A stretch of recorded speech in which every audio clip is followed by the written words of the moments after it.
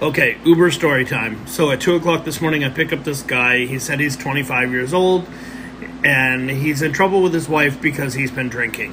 So I'm dropping him off at a different location other than his house, and he tells me that it's a friend's house. And then he asked me how much further we had to go. So I said, well, we have about 2 miles left. And he's like, wow, okay. And I said, have you never been to your friend's house before? And he said, no. And then he was quiet. And then he said, well, this is a girl's house. And I was like, okay. And he's like, sometimes I mess around with her.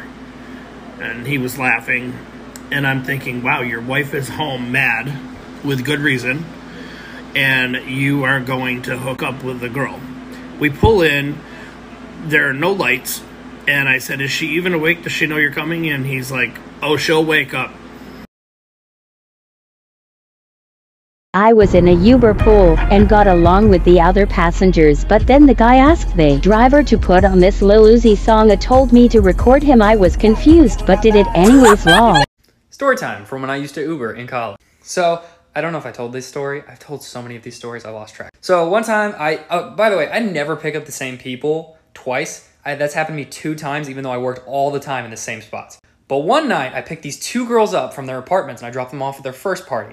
From that first party, I get a message 2 hours later that it's at the same place, and it's the same girl. So I'm like, sweet. So I go there, I pick them up. The 2 of them that I had talked to before are now super drunk, and they have a third girl who's even more drunk. First girl that sat in the front with me was like, oh, you're back. I'm so excited to have you again.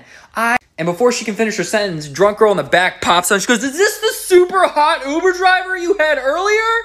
I can't even describe to you the level of red that girl's face was. I could like feel the embarrassment for her. And she just didn't talk for the rest of the 10-minute drive. And I just kind of looked at her, I was like, it's okay. She was like,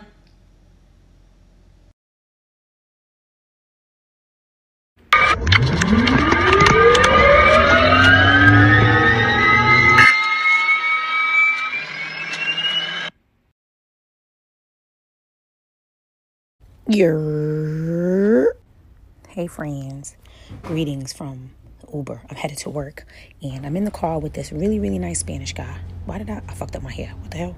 Oh, anyway, so I'm in the car with him, chopping it up, talking, sweet dude, older guy, really nice. He burps, and he burps kind of loud. He excused himself, but I don't know, like the shit smelled like hot dog water, or like he just had mad beef jerky or beef jerky milkshake. Like the whole car stunk.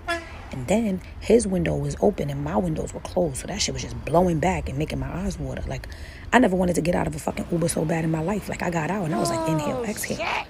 This shit had me confused because it's like, if I could smell the burp through your mask and my mask, am I really safe from COVID?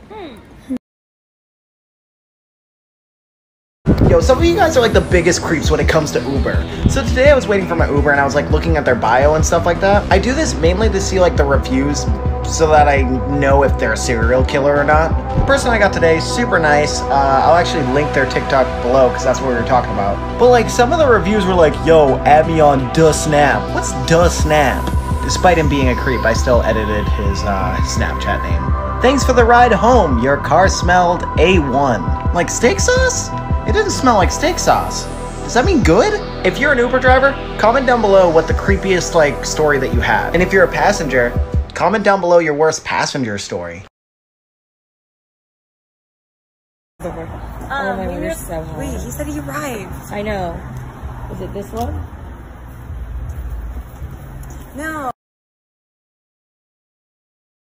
Check requests. What are you requesting? Knocking Boots. What's that? You don't That's need a song. You don't need It's a great song. It's a great. I guarantee it's a great song. Okay. By Luke Bryan. Oh. It's not that. hello there, welcome, my name is Rick. Oh, hi, nice to meet you, I'm Justin. Welcome, make yourself at home. There are some waters and mints and chips and stuff, so you can just snack on whatever. Oh, cool, great, thanks. My app says that you're going to LAX, quite a long ride. Where are you headed to? I'm headed home to Japan to see my family for Christmas break. Well, that sounds cool. Asia. Yeah. So what's the weather like in China? What? The weather in China, it's December right now, so it's a bit cold, huh? I mean, I'd imagine so. You're headed there, shouldn't you know? Not exactly, because I'm headed to Japan. Yeah, same thing. They're all in the same place. I support our decision. I'm sure that we're gonna still have fun. I'm sorry. You don't need to apologize. I think people are mad at me. No one is mad at you. Kira, shut up. Is anyone mad at Kira? I feel bad. I'm mad at Kira. Oh, don't be mad at me.